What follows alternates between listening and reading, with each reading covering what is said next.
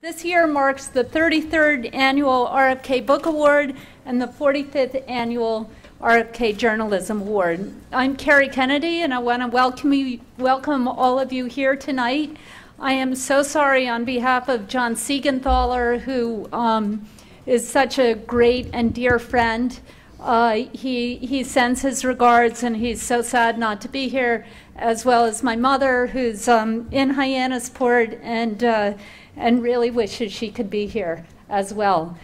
In 1961, Robert Kennedy chose to give his very first speech as Attorney General of the United States to the American Society of Newspaper Publishers, newspaper editors.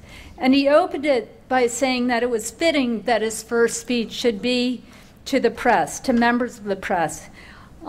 He talked about his years as counsel to the Senate Rackets Committee, and he said that 25% of his important leads came from newspapers, and that tremendously increased his respect for the brave journalists who uncovered crimes.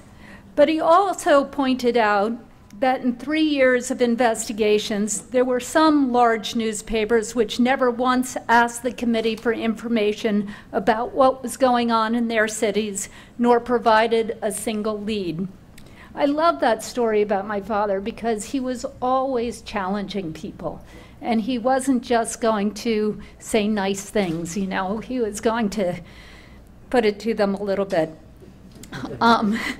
After that experience, he said, quote, "No one needs to tell me about the importance of a free press in a democratic society or about the essential role a newspaper can play in a community, for better or for worse."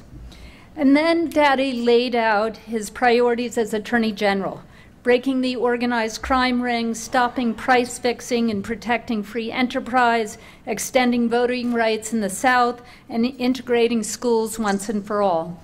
And he asked for their help, saying that both the Justice Department and the media had at their heart a dedication to stopping corruption and advancing justice. And I think that that's such an important lesson for us to keep in mind in our world today.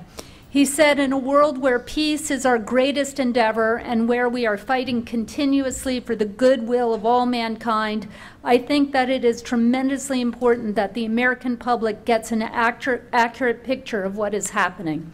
And I don't know of any better way than newspapers digging into government, finding out what is going on, and reporting it accurately," unquote.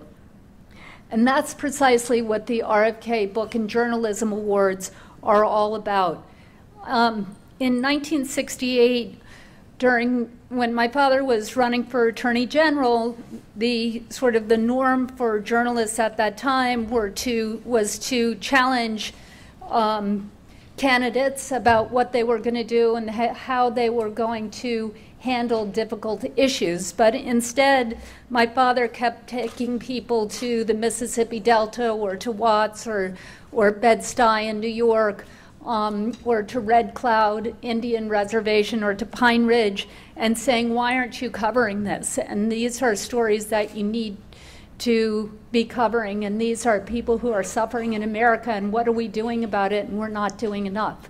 And so after he died, those journalists who covered his campaign decided to come together and create a journalism award which would recognize people who were covering issues of injustice in our country. And that's what brings us here 45 years later today.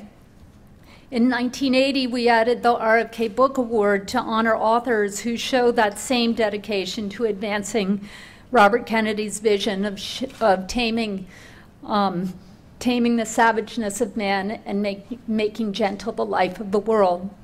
And in the years since, these fields have changed beyond anyone's wildest imaginations.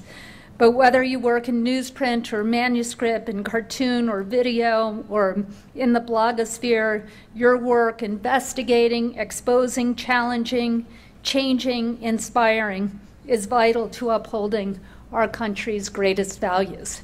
And now it is my honor to introduce someone who, as chair of the RFK Journalism Committee, has helped to shine a spotlight on reporters who carry forward Robert Kennedy's ideals.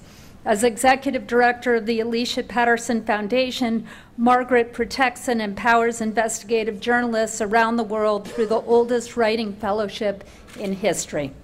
She is a former reporter and an editor of the Washington Post, an alum of the Des Moines Register and the Lorraine Journal. And this year, we have her to thank, not just for helping us to select our honorees, but also for envisioning and creating our ceremony location itself. Isn't this beautiful? Thank you. As former managing editor of the Newseum, Margaret was the mastermind behind the creation of this tribute to American journalism. I can't think of a better place to celebrate our honorees tonight.